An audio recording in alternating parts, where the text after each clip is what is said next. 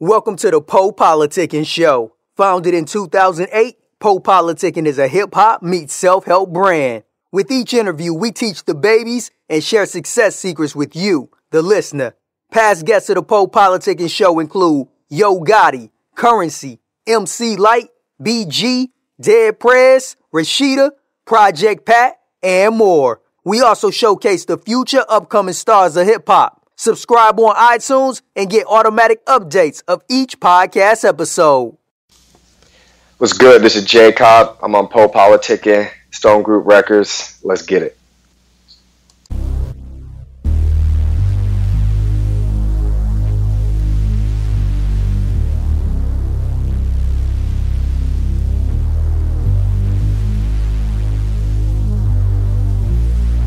Say yourself, don't worry about me.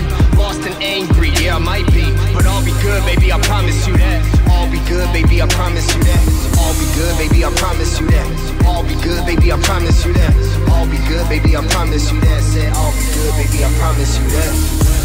Why lie? Got a thing for pain.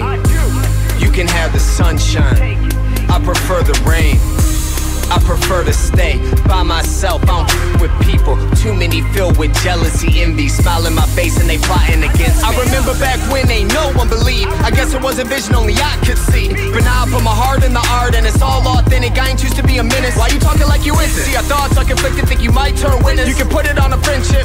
If I ever said you, I meant it. Say yourself, don't worry about me.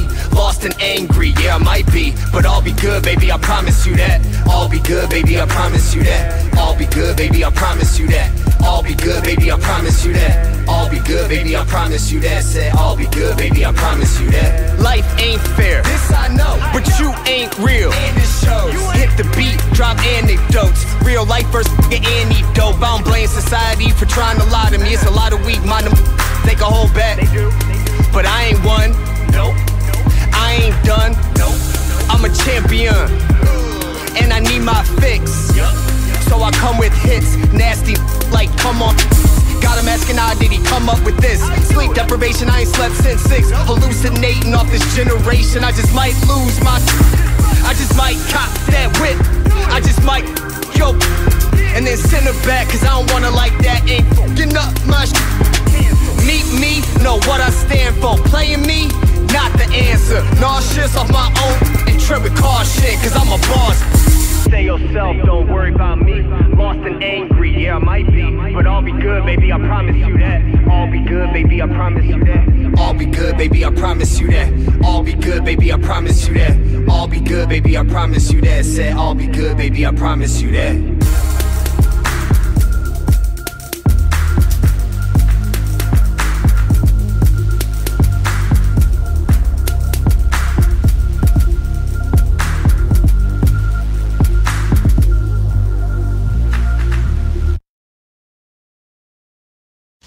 Welcome back to PoPolitickin.com, your home for self-help meets hip-hop. Make sure you download our app on iTunes. We're on iHeartRadio, just got added, Spreaker Radio. Wherever you listen to podcasts, we're probably there. I'm now politicking my homie Cobb. How you doing, bro? What's good? I'm good, fam. How are you? I'm wonderful, man. So the first thing I want you to let us know, why is music important to you? Oh, man. Music's important to me for a number of reasons. It's a way for me to not only connect with myself, but to connect with fans, and to connect with other people. Oftentimes it allows me to tell my story, which could also be a similar story to somebody else. And it's really, it heals you at times of need, whenever you're feeling down or if you want to get pumped up. So it's a part of my life. And I just feel very blessed to be able to create and, create music for myself and then give it back to the people. How would you describe yourself to people? Yeah, so I'm classically trained on the piano since the age of 4. I played 5 different musical instruments. I'm born and raised in Detroit, Michigan. So obviously, Motown is woven into the fabric of my hometown. And so I pretty much grew up with music. So my influence comes from everywhere, from Luther Vandross, Motown, Cypress Hill, Andre 3000, Outkast, Eminem, Jay, Notorious B.I.G. But I would describe myself as, a diverse artist that comes from a classical background, and I perform hip hop music, but I really consider myself more of a musician and an artist. Okay. And what is hip hop to you? Hip hop to me is really the voice of, you could sum it up and say the streets, but I don't really think it's the streets. I mean, it's changed so much, but hip hop to me is just the voice of my community, to be honest.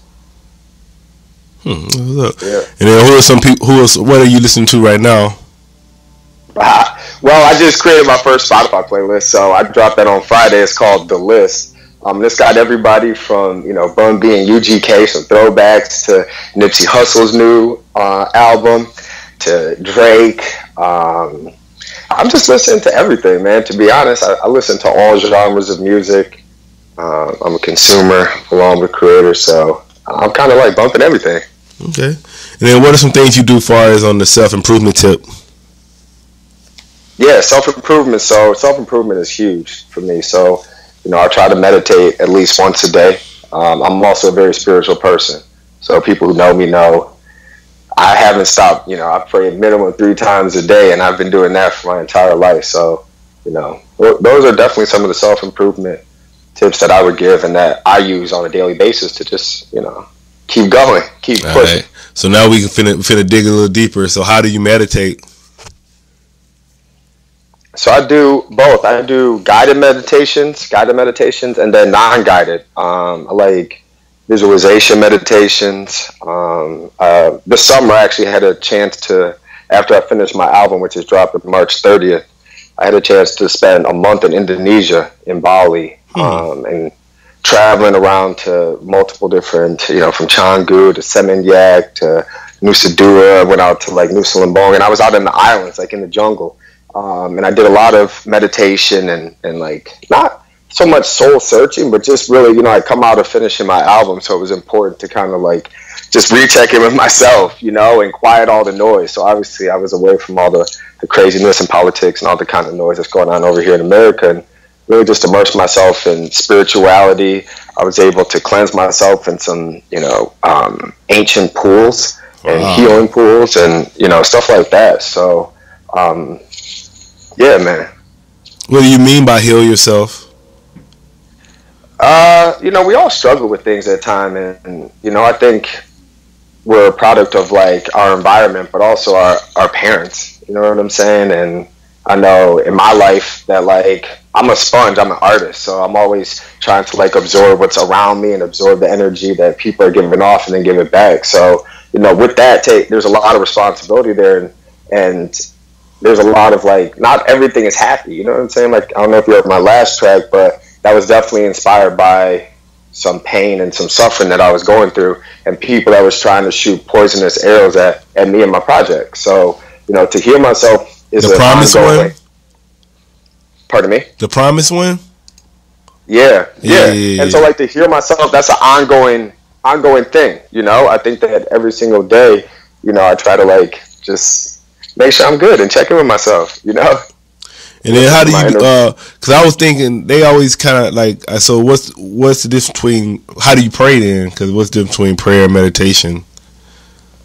They're different. So I'm Episcopalian, I'm Christian. I was baptized Christian and grew up in a Christian church. So meditation is obviously rooted in Buddhism, and, prayer for the way that I use it is rooted in Christianity. So they are separate. And meditation, I almost look at it more a relationship with myself and my subconscious, and praying is my relationship with God and the higher power. You see what I'm saying? So they're completely different, and I use them in different ways. I wouldn't meditate to ask God for the strength and guidance to continue to pursue something that's unregulated, that doesn't really have a lot of rules, and the path is not built. There's no road to success in this. There's different journeys. So that's how I use them both, and the difference for me. All right, man, we got a little deep right quick. I know. Well, it is Sunday. You know what I mean? It is Sunday. And I don't know where you are, but here in New York it's gray and cloudy and rainy. You know what I'm saying? So if you heard the record, this is my kind of day. A self-reflective day. Yeah, and then speaking of the record, I want you to talk about your current projects, because we were just talking about Promise. So just talk about your current projects and everything. Yeah, so I've got an album called No Filter dropping March 30th. It'll be on all streaming platforms, Apple Music, iTunes, Tidal.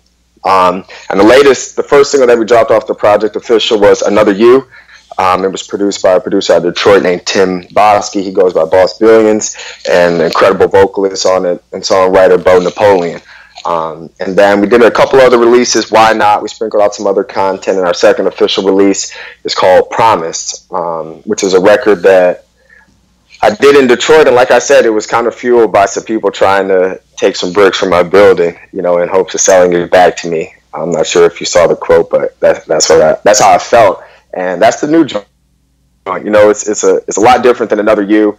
Another You was what I consider more honey, and you know, something that can kind of go over with everybody. Promise is definitely more in your face, and it's gonna make you feel something. You either don't, you know, it's like New York City. You either like it or you don't. And then speaking of, like, I always ask artists about far as marketing promotion, so I just want you to share some marketing promotion tips that you use.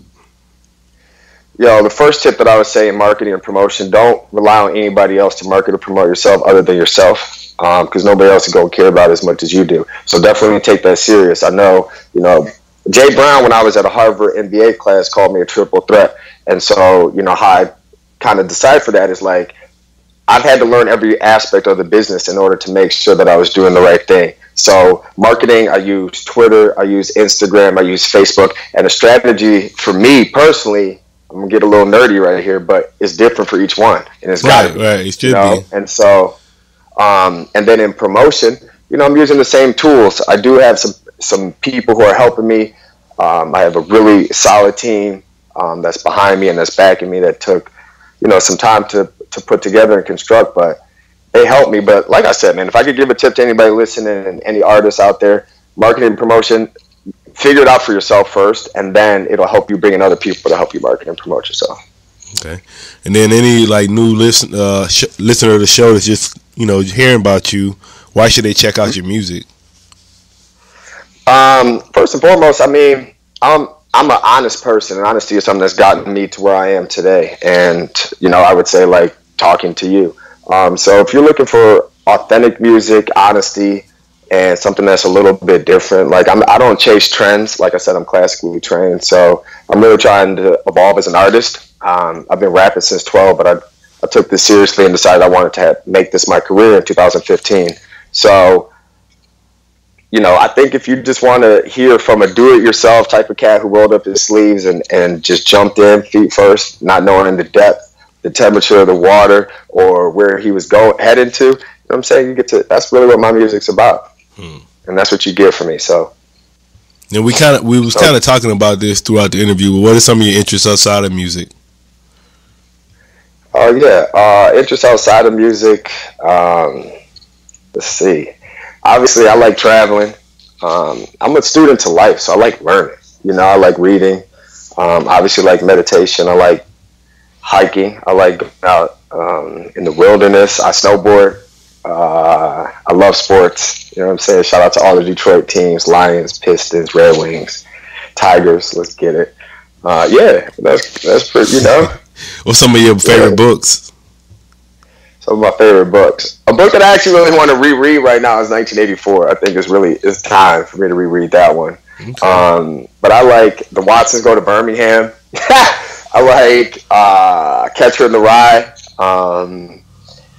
Let's see. I like a lot of stuff. No Time Like the Present by Jack Kornfield. You know, I read all different kind of books. You know what I'm saying? All right. And what's like the best piece of advice you ever received? Best piece of advice I ever received. My mom told me, she said, the best piece of advice I could ever tell you is know when it's your time to leave. And I think that that's an important one, because sometimes people are in the wrong place at the wrong time and they don't realize they're supposed to leave and they were not able to leave that place. You know what I'm saying? So that's a really important advice, because like I said, I started this, you know, on my own, and fortunately grown it to I don't have to be on my own anymore. But whenever you're trying to do something on your own, you got to look out for yourself, you know, and this is a business that's fueled by, I think, taking advantage of other people. So it's important to know when to leave. What would you like to say to your fans, your supporters? Hey! What's up? It's Cobb. You already know what it is, man. I thank you guys. I love you. We're growing. Thank you so much for sticking with me. You know, it's been a slow process, but you guys have had the utmost patience with me. I'm forever grateful. I'm thankful, and I look forward to continuing to build with you guys and really performing this music this year and showcasing it for you. All right, man. I want to say thanks for coming through politicking with me. Yo, Rich Holy Poe, thank you so much. I appreciate it. Yeah. Definitely am a fan and subscriber to the podcast, and we checking it out, my brother. No doubt, man. You want to anything we didn't cover you like talk about? No, definitely. You know, hit me up on my Instagram. This is j.cobb, C-O-B-B. Twitter, this is jcobb. My website, djcobb.com, thejcobb.com. And Stone Group Records. Thank you. I appreciate it. PoPolitickin.com.